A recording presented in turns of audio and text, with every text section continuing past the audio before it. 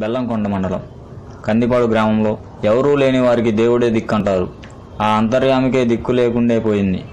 విగ్రహం లేని ఆలయం, సరైన బాట లేని మార్గం, ఆలనకు పాలనకు నోచుకొని దేవాలయం వెలసి అపరిష్కృత సమస్యల నిలయంగా మారింది.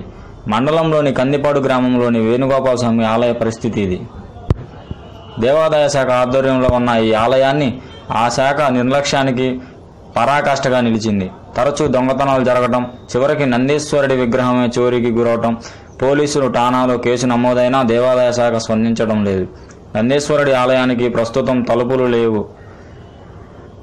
ఆ ఆలయం ఎలా ఉన్నా ఇక్కడ ఉన్న ప్రశాంతత కోసం భక్తులు వచ్చేందుకు ఆసక్తి చూపిస్తున్నారు. ఆలయానికి వచ్చే మార్గం కూడా భక్తులను తీవ్ర ఇబ్బందికి గురి చేస్తుంది.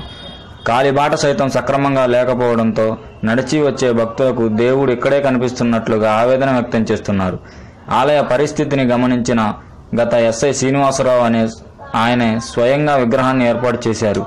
పాలకులు, దేవాదాయ శాఖ అధికారులు స్పందించి ఆలయానికి వెళ్లే మార్గాన్ని సక్రమంగా ఏర్పాటు చేయాలని, ఆలయ అభివృద్ధికి కృషి చేయాలని గ్రామ ప్రజలు కోరుకుంటున్నారు.